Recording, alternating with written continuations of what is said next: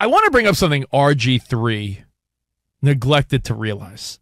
This ties into social media, ties into football, ties into just a couple things I've noticed, and I'm sure you've noticed the same things. Sure. Based on the Olympics, NBA, NFL, baseball. You could say the advent of social media was the cause of this. But I was Sam, Denny G, Low and Crown, feel free to chime in.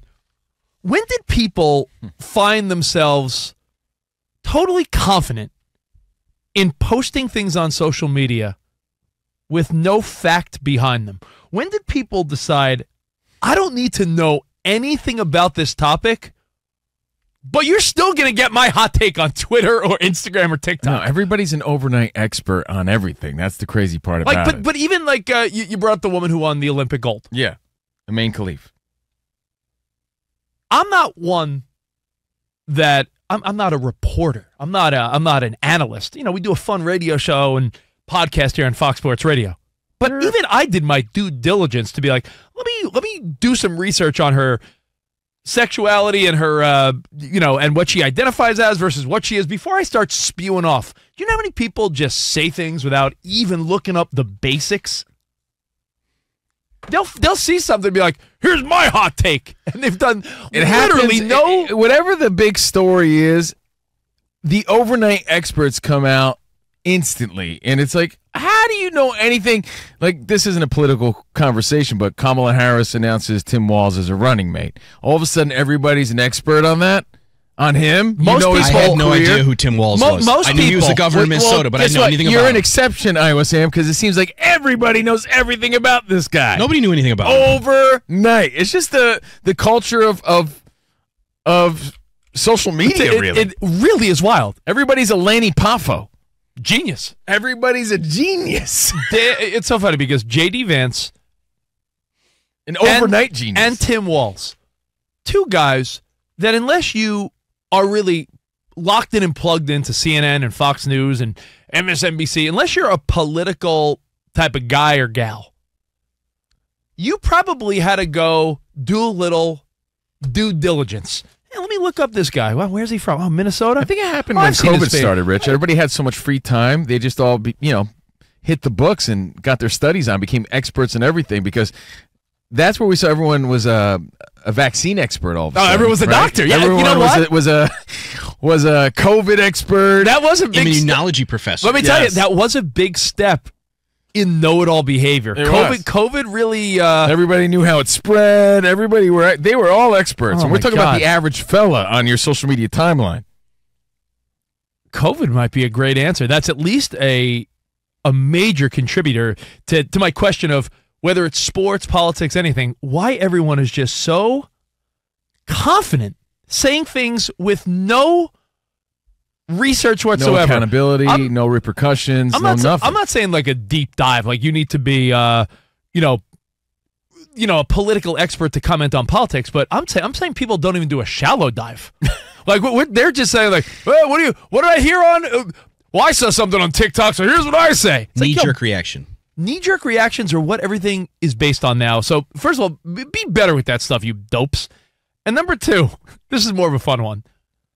Every time you post something on social media, you know how you tell your kids, hey, kids, just know that whatever you post is there forever. It will never go away. So, never send a boy naked pictures, sweetheart, no matter what he says. Hey, buddy, don't be sending pictures of your winky to people.